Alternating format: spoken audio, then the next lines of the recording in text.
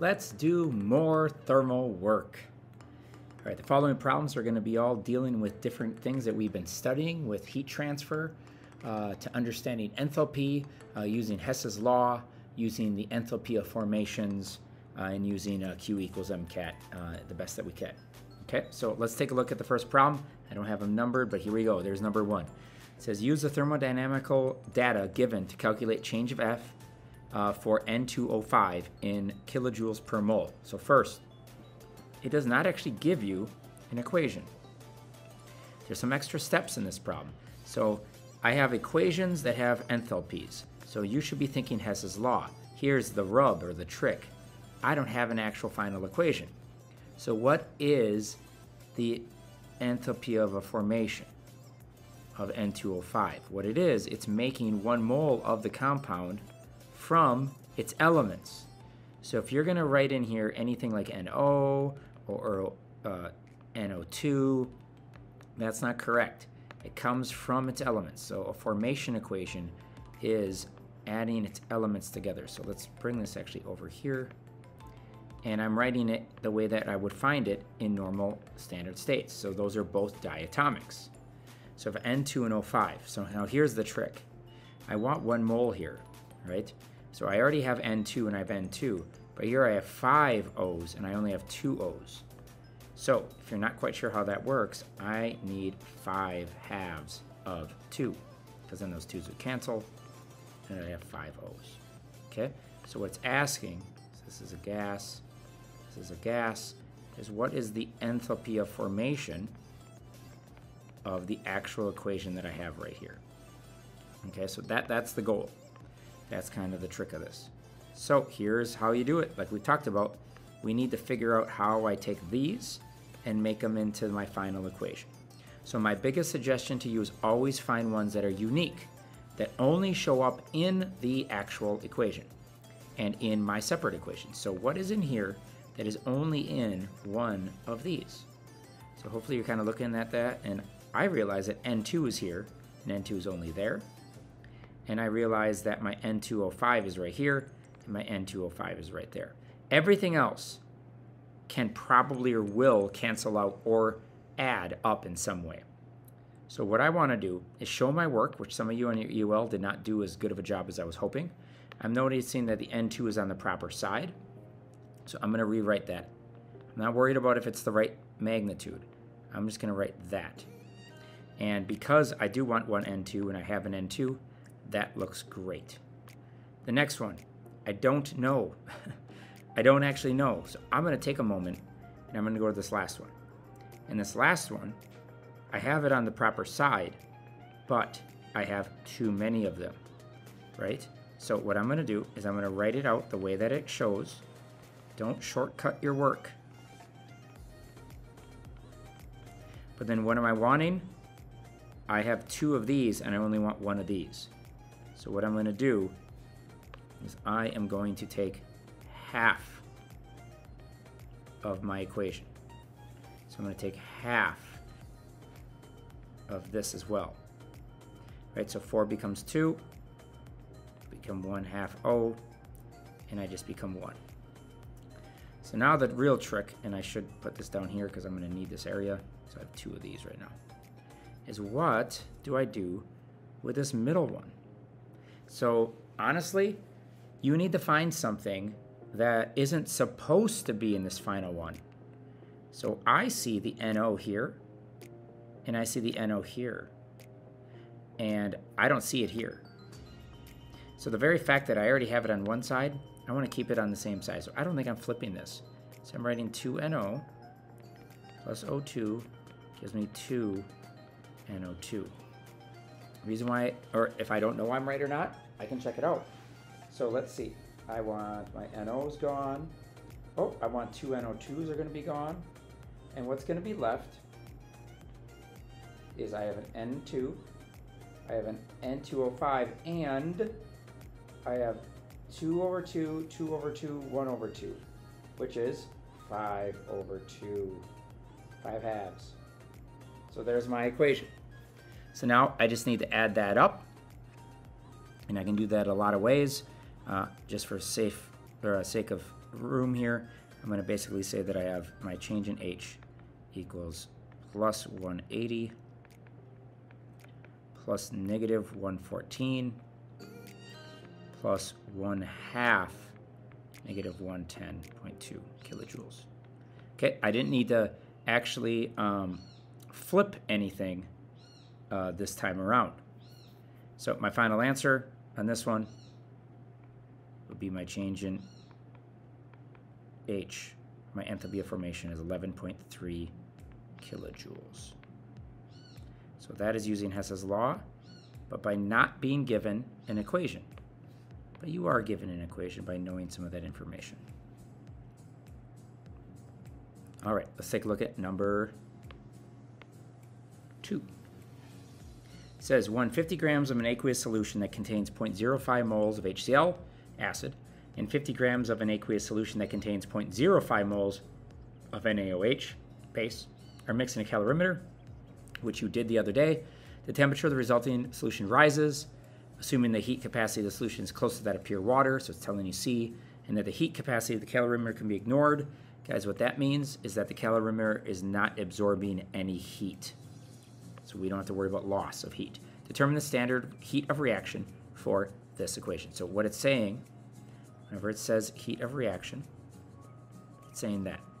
So if I threw this out again into a different idea here, you had 50 grams, but it's 50 mils, whenever it's a solution, of HCl.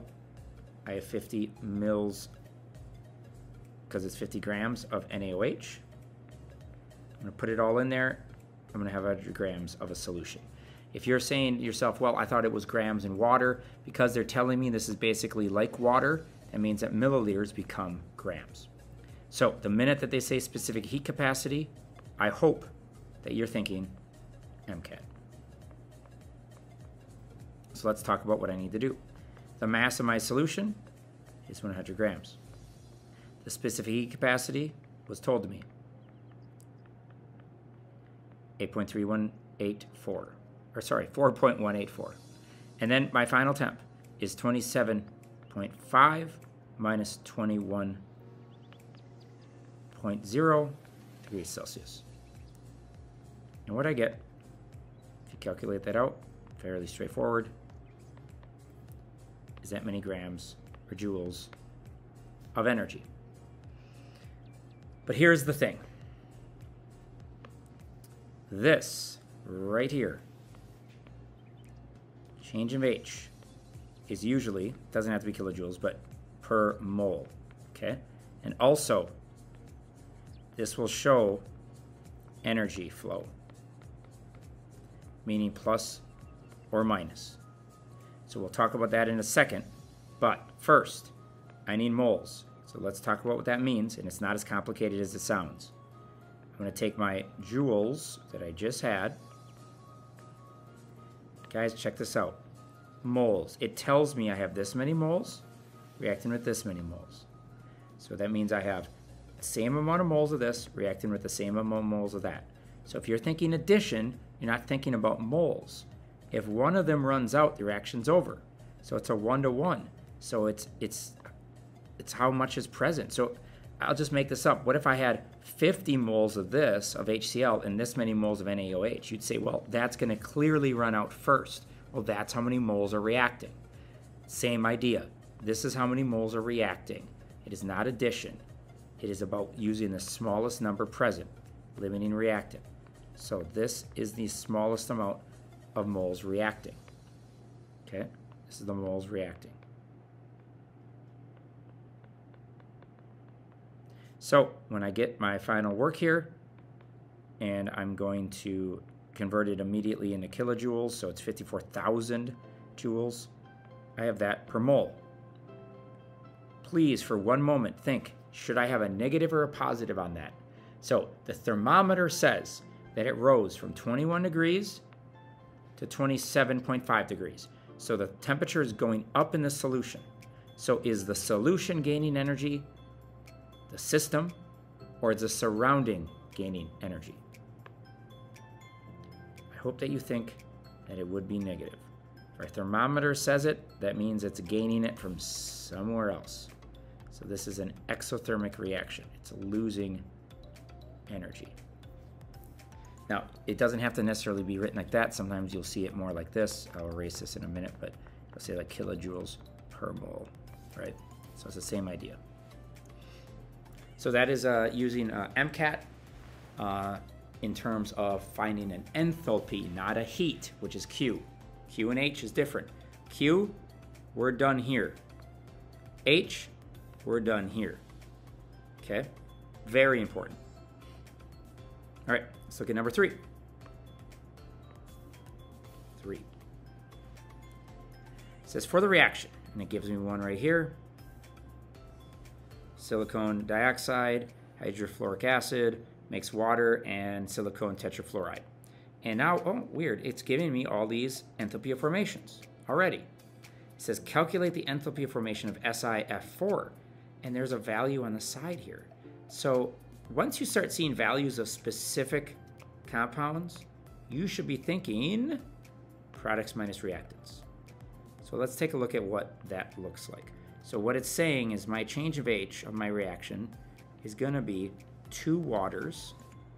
I'm going to be really thorough here, plus 1 silicone tetrafluoride, right? Products minus reactants. I have 1 silicone dioxide and 4 hydrofluoric acids. So that, when I'm stuck or I'm not sure what I'm being given, that is my initial starting point. So let's see what I've been given. I have water, which is negative 136.1 plus, where is silicone tetrafluoride? It's asking for it. So if it's asking for it, I don't know what that is. So I'm going to call that X. Silicone dioxide, negative 910, and hydrofluoric acid is negative 272.5.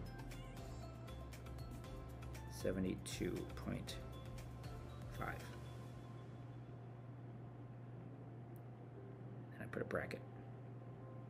So if I have one variable, that means that I need to know this. So where would that be? Oh, it's right there. It told me the entire reaction already. So it's negative 97.8 kilojoules.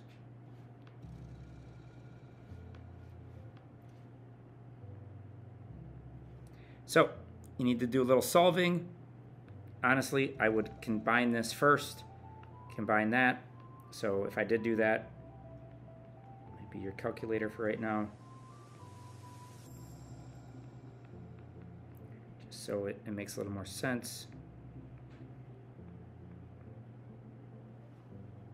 Can't read my own work. Hope that's right.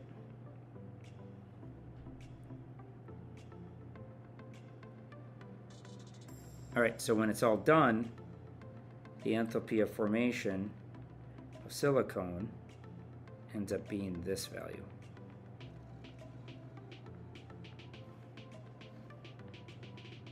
Okay.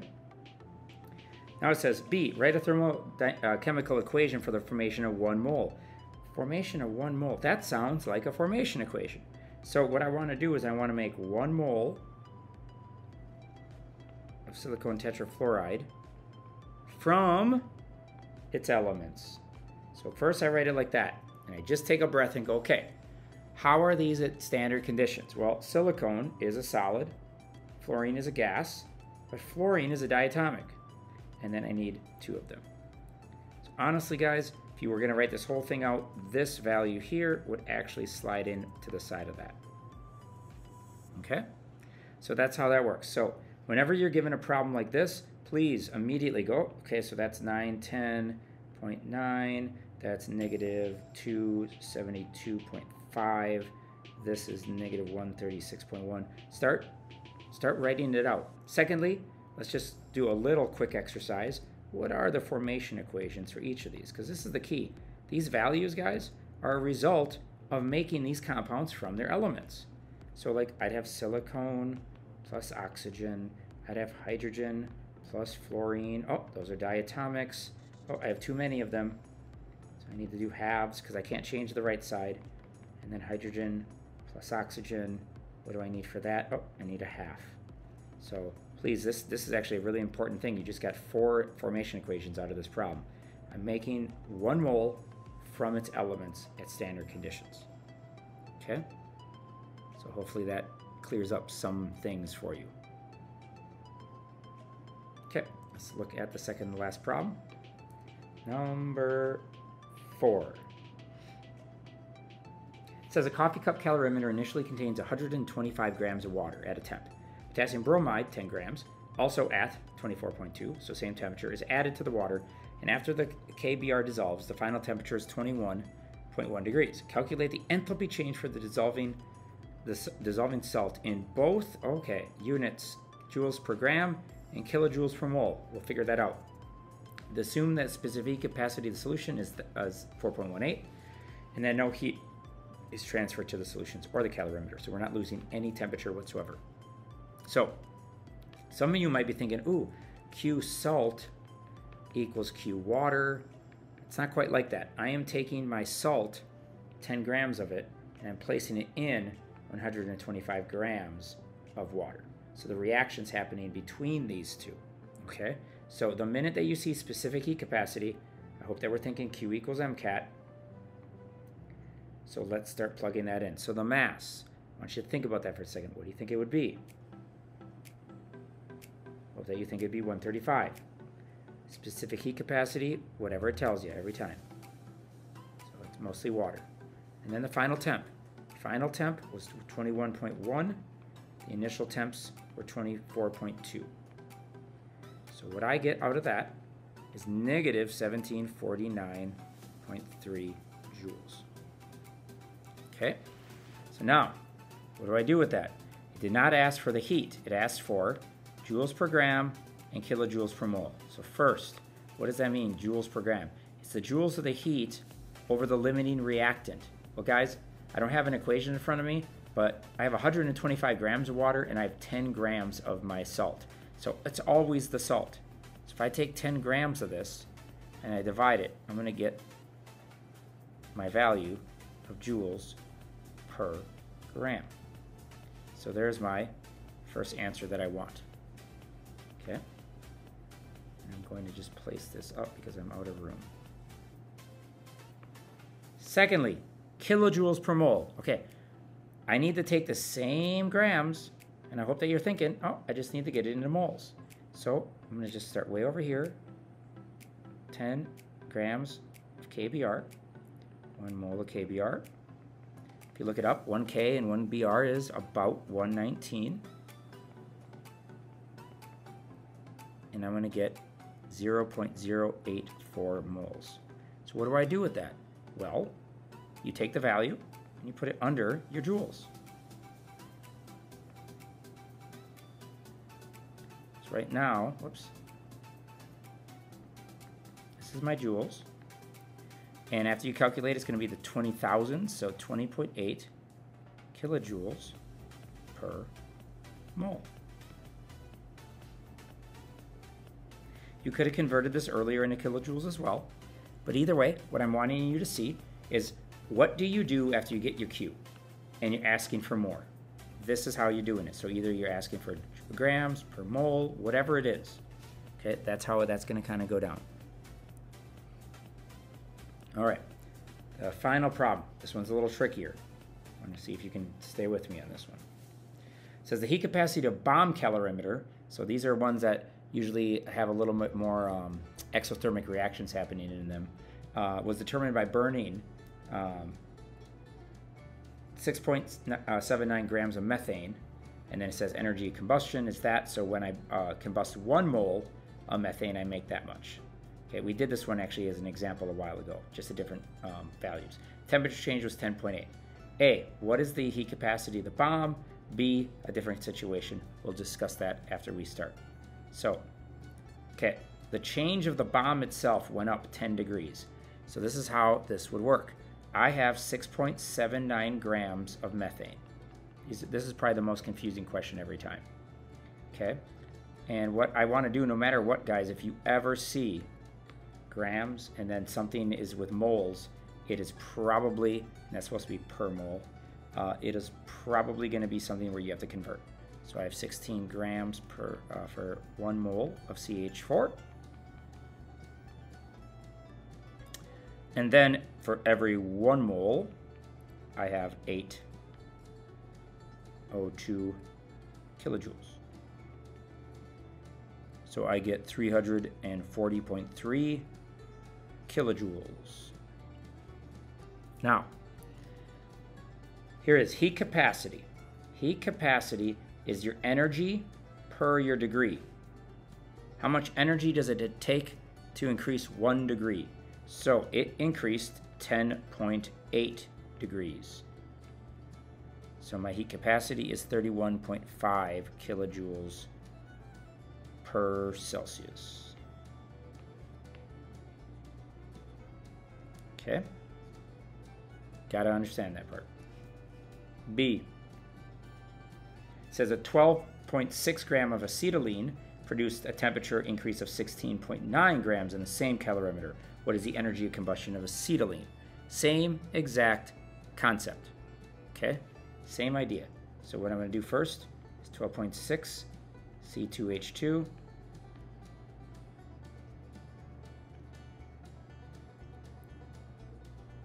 I'm going to do this just a little bit differently though, because we already have some information. So acetylene weighs 26 grams per mole.